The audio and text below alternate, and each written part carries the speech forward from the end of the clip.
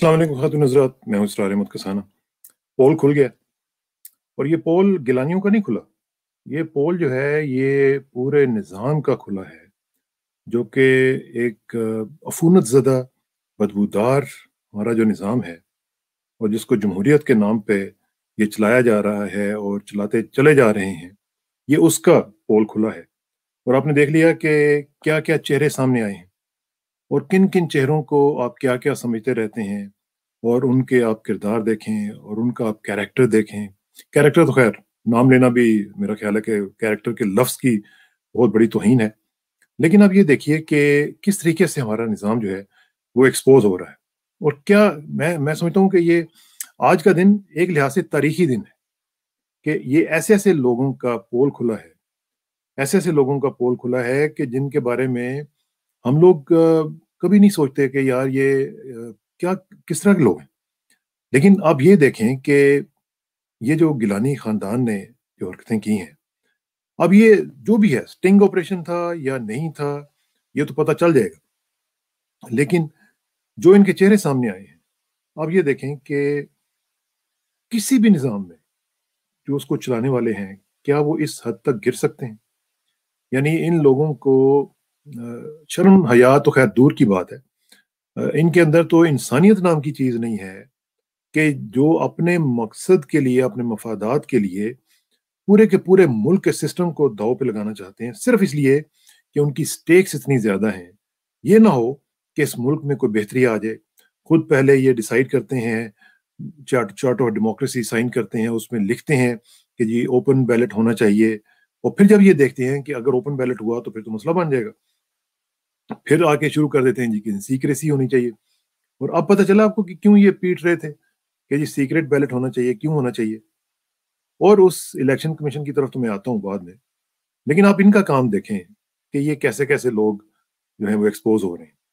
और ये जो दामाद हैं, एक एक दामाद-ए-आज़म हम पहले भुगत रहे हैं। एक और दामाद जो हैं वो अब ये लेके बैठ गए हैं इलेक्शन कमीशन के ऊपर कि वो ये चाहते हैं कि ये सिस्टम जो है ये बदले ना।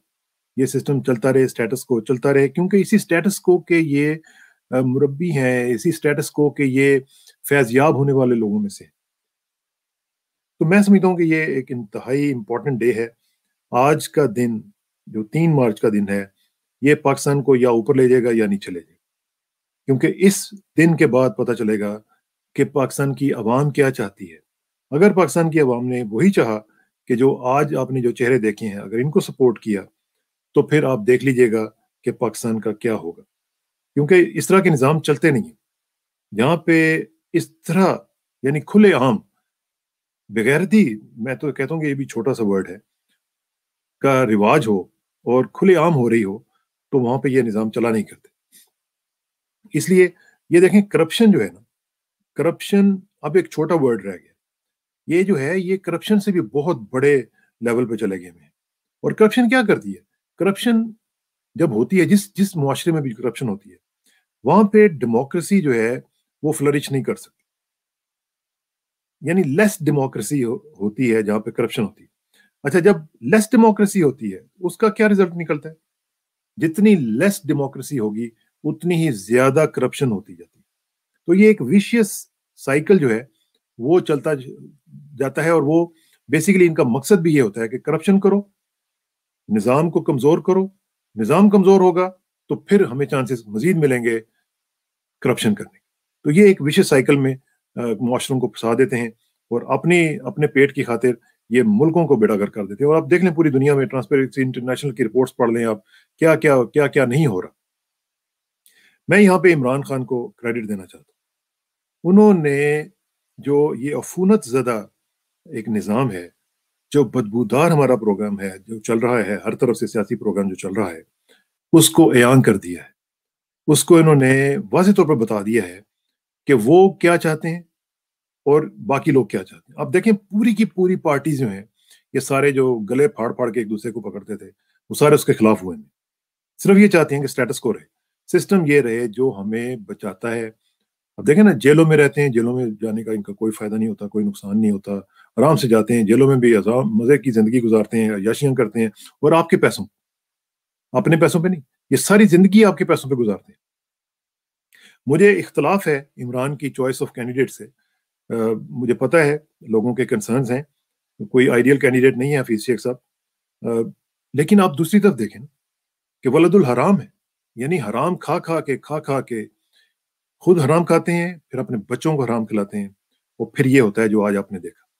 کس طرح یعنی وہ کہہ رہے ہیں کہ آپ نے اس طرح ووٹ کو تباہ کرنا ہے, اس طرح آپ نے ووٹ کو کرنا ہے, آپ نے اس طرح پکڑنا ہے, پیسے ہم اتنے دیتے ہیں, اتنے کروڑ میں, آپ اس سے بات کر لیں, سندھ میں بات کر لیں. یعنی شیم آن یو. اگر آپ کے اندر کوئی تھوڑی سی بھی شرم ہے تو چلو بھر تو میرا خیال بہت زیادہ, اس سے بھی تھوڑے سے پانی میں ڈوب مرے. اور آپ نے نہ صرف اپنے خاندان کو بلکہ اپنے ملتان کو بدنام کیا ہے, اور میرے شہر ملتان کو بدنام کیا ہے. ملتان تو اس طرح کا نہیں, مدینہ الاولیاء ہے. ملتان کے لوگ اس طرح کے, they are not suppose to be like this. مجھے تو آج دکھ ہو رہا ہے اپنے آپ کو ملتانی سمجھتے ہوئے. آپ پتہ نہیں کہاں سے ملتان کے ہو گئے ہیں, اور کہاں سے آپ گیلان کے ہو گئے ہیں. گیلانی جو ہے یہ تو ایک بڑی زبردست ایک قوم تھی, ایک ایسی گدی تھی. آج میں آپ کو یقین کروں, جن گدیوں پہ آپ بیٹھے ہوئے ہیں, اگر وہ آج زندہ ہو کے آ جائے نا تو وہ آپ کے گلوں میں پھندے ڈال دیں, جو آپ ان کے نام پہ کر رہے ہیں. جس طریقے سے آپ نے ان کے نام پہ تباہی اور بربادی کی ہے. اسلام کا تو خیر آپ کے ساتھ دور دور کا تعلق نہیں ہے. کچھ آگے ہم یہ کہیں گے کہ آپ گدی آپ کی ہے اور آپ گدی نشین ہیں, اور پتہ نہیں کیا کیا آپ کرتے رہتے ہیں. میں اس کی آپ کی ذاتیات کی طرف نہیں جاتا, لیکن مجھے پتہ ہے آپ کی ذاتیات کا بھی, اور جو آپ نے کیا تھا پرائم منسٹر ہوتے ہوئے بھی, وہ بھی مجھے پتہ ہے. مجھے یہ بھی پتہ ہے کہ جس طریقے سے آپ نے اپنی پیری اور مرودی کے معاملات ہینڈل کیے, مجھے وہ بھی پتہ ہے. میں جانتا ہوں ان چیزوں کو. جو پرائم منسٹر ہاؤس کو اپنے گدلا اور گندا کیا تھا وہ بھی میں جانتا ہوں, اس کی تفصیلات پھر کبھی. لیکن یہ میں آپ کو بتاؤں کہ جو آپ نے ٹرکش لیڈی کے ہار کے ساتھ کیا تھا, وہ کوئی بھی انسان کر سکتا, کوئی مسلمان کر سکتا ہے. اور پھر آپ جیسا جو گدی نشین ہو, یعنی ایک عورت نے اپنے دل کی آواز سن کے اپنا گلے کا ہار اتار کے دے دیا, اور آپ نے اس کے اوپر قبضہ کر لیا. یعنی شرم کی کوئی انتہا ہوتی ہے؟ وہ تو ہے ہی نہیں نا, آئے گی کہاں سے؟ ہوگی تو آئے گی نا. تو اس لحاظ سے آپ دیکھیے کہ آپ نے جو بھی حرکتیں کی. اب میں گدلا کی بات کر رہا تھا, سنتھیا ریچی کیا کہتی رہی ہے؟ ابھی ادھر ہی ہے نا, پوچھ لیں اس سے جا کے سنتھیا ریچی کیا کہتی رہی ہے. پھر انجینئر جولی کے معاملے میں کیا ہوا تھا؟ یعنی آپ کے اندر اتنی سینس نہیں ہے کہ ایک ایکٹریس آئی ہوئی ہے, فار گاڈ سیک, اگر آئی ہے تو سو بی اٹ. آپ نے مطلب ہے کہ تصویریں کھنچوانے کے لیے کوئی انٹیگریٹی, کوئی آپ کی ڈگنیٹی آف بینگ پاکستانی ہوتی ہے, وہ سب نے اپنے تباہ کر کے رکھ دی. سپریم کورٹ کے آرڈرز کو آپ نے بالکل سنا ہی نہیں, صرف اس وجہ سے کہ آپ کے باس کو خوش کرنا تھا آپ نے. Supreme court was suppose to be the supreme thing for you, لیکن آپ نے نہیں کیا. یہ اس طرح کی ڈیموکریسی نہیں ہوتی.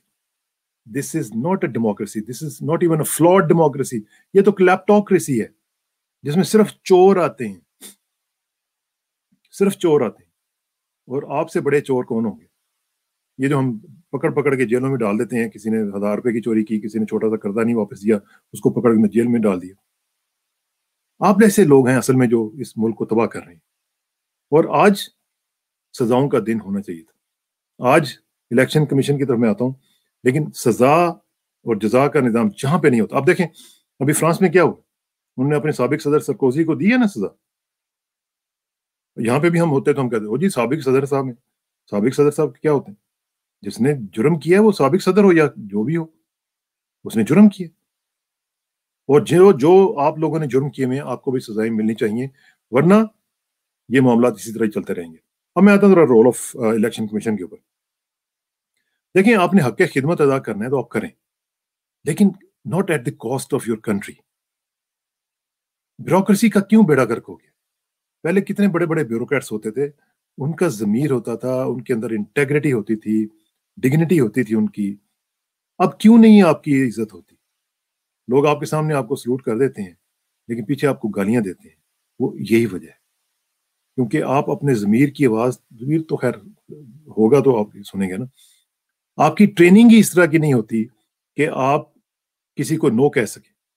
اور پھر آپ پہلے سفارشیں کروا کے, پلاننگ کر کے, سازشیں کر کے آپ جابز لے لیتے ہیں, اور پھر جب पे बैक करने की बारी आती है तो फिर आप ये भी नहीं देखते कि मेरे मुल्क को कितना नुकसान होगा।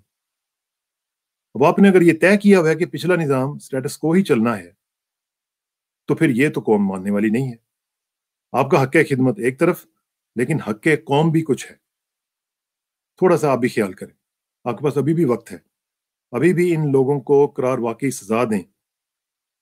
पीट रहे थे ना गवर्नमेंट वाले लोग कि जनाब ये सीक्रेसी इसलिए हो रही है, लोग लेके बैठे हुए हैं बक्से के बक्से पैसों के, अप्रूव हो गया ना। अब आपको किस चीज का इंतजार है? क्या प्रूफ चाहिए आपको?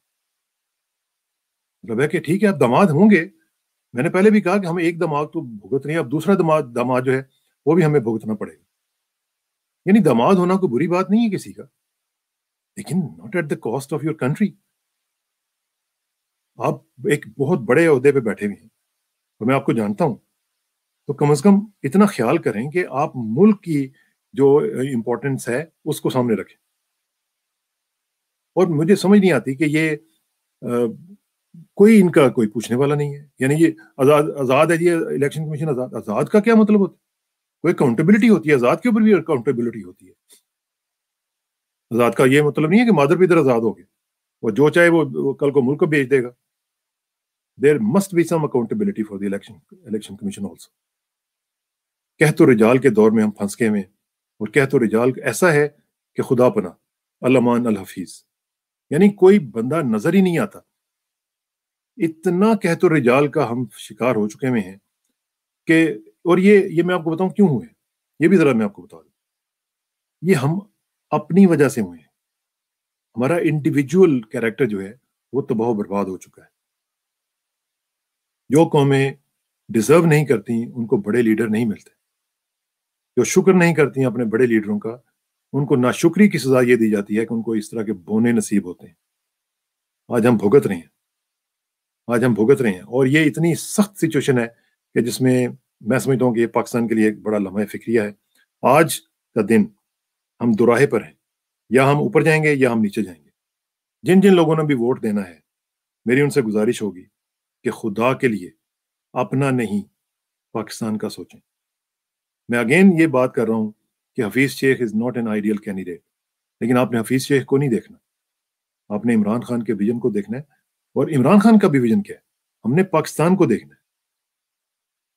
हम लोग इंडिविजुअल्स के पाबंद नहीं है, लेकिन हमने पाकिस्तान को देखना है। पाकिस्तान को कैसे बचाया जा सकता है, पाकिस्तान को इन गुंडों से, इन बदमाशों से, ये जो हमारे ऊपर पूरी पूरी की पूरी एक बदमाशिया या चालाकिया, बल्कि गलाजतिया जो छा चुकी भी है, उससे हमने कैसे निजात हासिल करनी है। ये है सबसे बड़ा क्वेश्चन आज। आज क्वेश्चन ये नहीं है कि जी आपको पैसे कितने मिल जाएंगे, 4 crore 8 crore, for God sake क्या कर लेंगे, इतने पैसों से क्या बन जाएगा आपका? लेकिन आप राशि वल मुर्तशी वाला काम हो जाएगा। और राशि वल मुर्तशी किलाहुमा फिन्नार, रिश्वत लेने वाला और देने वाला सब जहन्नमी है। और खुदा के लिए कभी अपने मरने का भी सोचा करें। हमने जाना है इस दुनिया से। मैं लेक्चर नहीं दे रहा हूं आपको, लेकिन ये हकीकत है, ठीक है ना। वो नबी करीम सल्लल्लाहु अलैहि वसल्लम की तिरमिज़ी में हदीस है कि तोहफतुल मोमिन अल मौत, यानी मोमिन के लिए तोहफा है मौत, और आप सोचते तक नहीं है। क्या जवाब देंगे आप जाके अल्लाह के सामने? क्या आपने मुल्क को बेचा था चंद टकों के लिए? वो 1 महीने में भी खत्म हो जाएंगे, 1.5 महीने में खत्म हो जाएंगे, कितनी देर में रहेंगे? खुदा का खौफ करें, अपने मुल्क का सोचें, अपनी माँ का सोचें। मुल्क आपकी माँ से भी ज्यादा इंपॉर्टेंट है। अल्लाह ताला पाकिस्तान की हिफाजत करे। और मेरी सिर्फ एक आखिर में अल्लामा इकबाल के अल्फाज में सिर्फ ये गुजारिश है कि उठा के फेंक दो बाहर गली में, उठा के फेंक दो बाहर गली में, नई तहजीब के अंडे हैं गंदे। इन गंदे अंडों को फौरी तौर पर निकालिए अपने सिस्टम में से और इनसे निजात हासिल कीजिए। पाकिस्तान जिंदाबाद, पाकिस्तान पाइंदा।